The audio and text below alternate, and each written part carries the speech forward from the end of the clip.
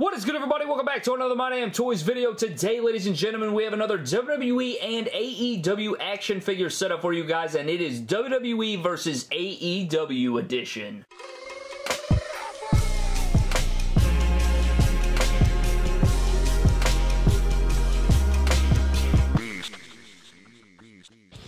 What is good, everyone? Welcome back to another My Damn Toys video. Today, ladies and gentlemen, the backstage is full of not only WWE, but also AEW unrivaled action figures, man. With everything taking place in the wrestling world today, man, I had to go ahead and make a WWE versus AEW action figure setup. I think we did this not maybe a year ago, maybe a little over a year ago, but I had to do it again, man. With the recent AEW All Out show, the emergence of so many new stars in AEW, the talk of WWE being the B company now and everything taking place, man, I had to make a new setup with WWE versus AEW. We're going to take you through it, guys. I got everything full right here. It's action-packed, man. Absolutely action-packed. I can't wait to take you through it. Let's go ahead and dive in, man, and we will take you through the setup. And you guys can let me know down below, do you like WWE more or AEW more? Do you like the AEW action figures more or the WWE action figures? Let me know all these things down below, man, but let's go ahead and dive in the setup, man. Let's go ahead and start off in the GM's office. Now, we get in the GM's office, you guys will see we do have Triple H and Stephanie, kind of like the head of NXT versus the head of AEW, right? You got the two power couples,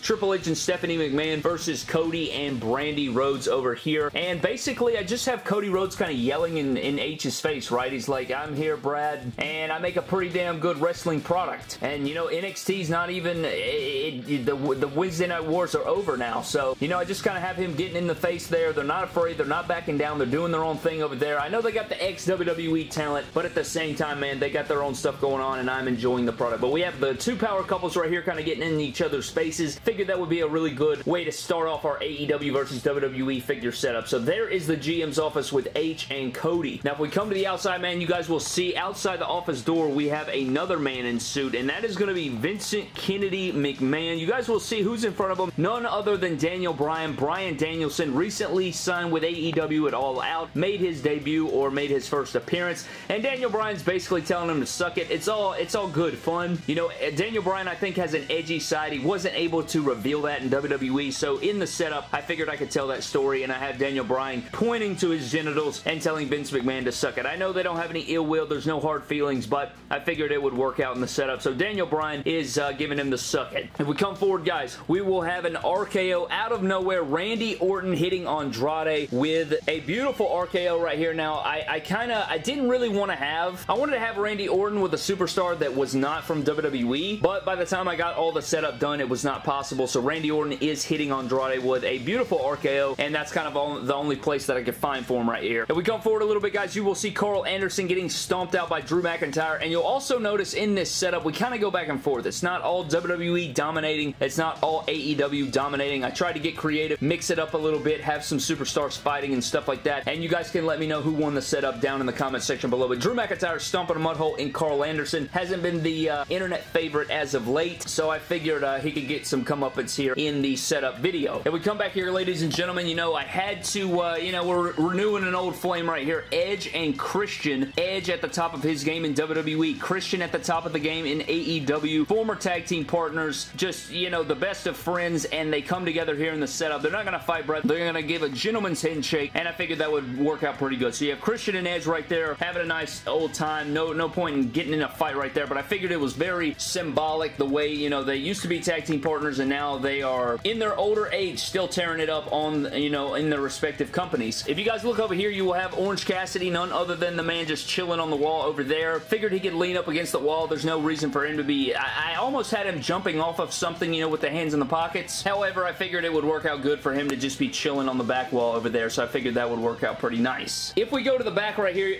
it's going to be hard to see it completely, guys, but you have Kevin Owens hitting Luke Gallows with a stunner, and Bobby Lashley, the WWE Champion, actually hitting Hangman Adam Page with a spear. So I know it's kind of hard to get back there from this angle, so I'm trying my best to get back there. So there's a ton of figures, and I don't want to knock them over, but you guys will also see that we have the GOAT. We have John Cena coming through the door, and he looks looks pissed off, man. He's here to, you know, get on the side of WWE and do his best. He was late from Hollywood. You know, he didn't show up on time for the setup, so he's running through the door saying, I'm here now, and he's ready to kick some ass, but he was a little late, so I have him coming in late. Who knows how the setup will go after this, but let's move on, ladies and gentlemen. I guess we can come a little bit forward and take a look at Miro. Miro hitting Shinsuke Nakamura with a nice kick. Current TNT champion, kind of just saying, you know, my mid-card championship is a lot more valuable than yours, right? Intercontinental champion King Nakamura or Shinsuke Nakamura getting kicked in the face by Rusev / Miro there, so I figured we could have them tearing it up right there. Again, didn't really want. I figured the TNT champion, he's been, you know, I think he's like 14-0 or something in AEW at time of recording, so I figured that would work out pretty nice. So TNT champion over the Intercontinental champion right there, and we are moving on, guys. If we come to the middle of the setup, this is where the rubber meets the road, Brad. The Bloodline versus the Elite. You have Kenny Omega and Roman Reigns staring off. Universal champion, AEW champion, Matt Jackson delivering a super kick to Jimmy Uso, and then Jey Uso delivering a super kick to Nick Jackson. Tried to balance it out right there, but they're about to do war, and you also have Adam Cole backing up Kenny Omega. I wanted to use something for Adam Cole. Didn't get around to it.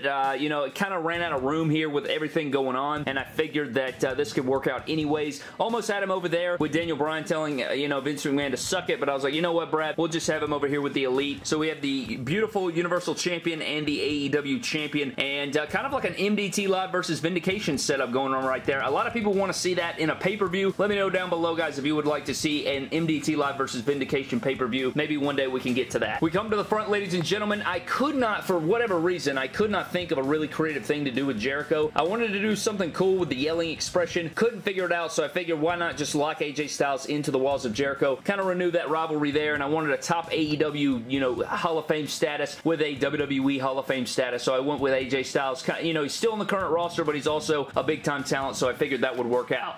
If you go to the back, ladies and gentlemen, right behind the Elite, you will see that we have MJF kissing his ring after he has just knocked out The Miz. So The Miz is actually out cold on the ground, and John Morrison is like, what the hell just happened? That's kind of my story that I got going on right here. So MJF, you know, I feel like MJF, people will say that The Miz is better than MJF. Of course, he has a more illustrious career. He's accomplished more than MJF at this juncture, but MJF, I think, is a better heel. I think that his work is better overall than The Miz, and I don't know. I feel like he's an edgier Miz. He has that edge that I really like in my wrestling, so I figured he could knock The Miz out right here and have John Morrison overlooking. So MJF has knocked out The Miz right there. We're coming up on my favorite part of the setup, I think, and that is going to be the New Day versus the Inner Circle. So right here, guys, Big E is actually crushing Santana's skull with the Money in the Bank briefcase. Felt like that was a pretty good shot there. Xavier Woods is taking it to Ortiz, so the New Day kind of has the, you know, they kind of have the upper hand right here, but if we move right here, you will see Sammy Guevara taking a selfie while Jake Hager chokes out Kofi Kingston. I really like this this part of the setup right here. Probably my favorite part. I just think that's something that Guevara would do, Hager would do. He's got the headlock on Kofi, and Sammy Guevara is just kind of enjoying it, tongue out expression, taking the selfie, and you know, just kind of forgetting about the fight. But I like it. Inner Circle versus New Day. I like that booking right there, and we're going to move on from the setup, man. We have Malachi Black or Aleister Black hitting a black mass on Matt Riddle. You know, the other half of RK Bro over here with the RKO on Andrade, so I figured another talent could be knocking out Matt Riddle, and I know it's not connecting with his face. A little rusty on my posing. Gonna have to get that adjusted, but a black mass to Matt Riddle, I thought that would, you know, that would work out pretty nice. Again, couldn't think of anything else for him there, but I wanted to see a black mass in the setup, so I went with that. We come a little bit forward, ladies and gentlemen. You will see Matt Hardy talking to Jeff Hardy, right? So he's basically like, oh, brother Nero, I know you're going to come to AEW. Basically, Matt Hardy trying to convince his brother to come over to AEW, and basically pointing at him and saying, you will come, and he's, you know, he's being real dramatic and stuff, but Jeff Hardy and Matt Hardy right there talking. I figured that would be a really nice deal. Matt Hardy trying to convince Jeff. I think one day we may see it, but at this juncture, that is not the case, but maybe he can convince him one day. Right here, guys, we had to renew the rivalry, right? Jon Moxley, Dean Ambrose with Seth Rollins having a stare down. I wanted to have a paradigm shift or something in the setup, but I ended up not going that direction. I just wanted to have a nice stare down right here. I also thought about doing a Shield deal. Didn't end up going in that direction either, so I just have Jon Moxley and Seth Rollins staring down there, and I think that works out pretty good. If we come to the back, ladies and gentlemen, you will see Brock Lesnar loading up Dustin Rhodes. See the expression on Dustin Rhodes' face. Brock Lesnar loading him up for an F5, and Dustin Rhodes doesn't look too happy about it, Brad. He looks pretty upset, and for good measure. You know, that makes a lot of sense to me on why he would be upset, but he's about to get F5, and if you guys look up at the top here, you will see that Darby Allin is about to hit a coffin drop onto Brock Lesnar off the top there, and we'll go ahead and do that at the end, and we'll have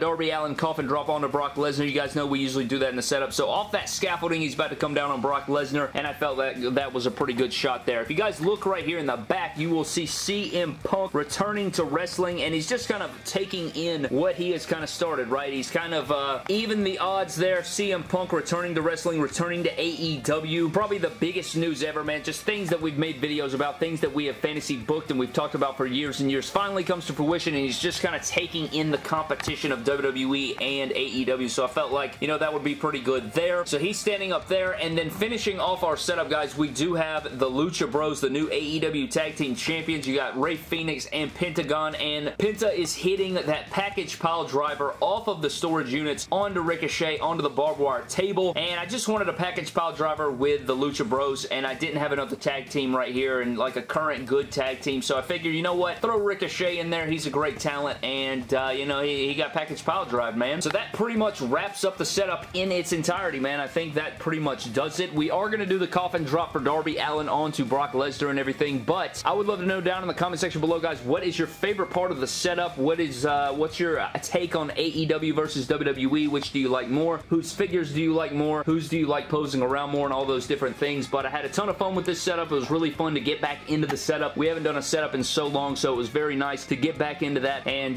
get my posing back down and try that. So that is going to do it for the video, guys. Thank you so very much for watching. Subscribe to the channel. Follow me on Instagram, Twitter, and TikTok at MyDamnToys, and stay tuned for the coffin drop onto Brock Lesnar. Oh my God, Brad, look on top of the scaffolding. Darby Allin coming off the top with a coffin drop onto Brock Lesnar. Also, Brad, if you'll look across the way, Pentagon loading up Ricochet with a package pile driver onto the barbed wire table slash platform.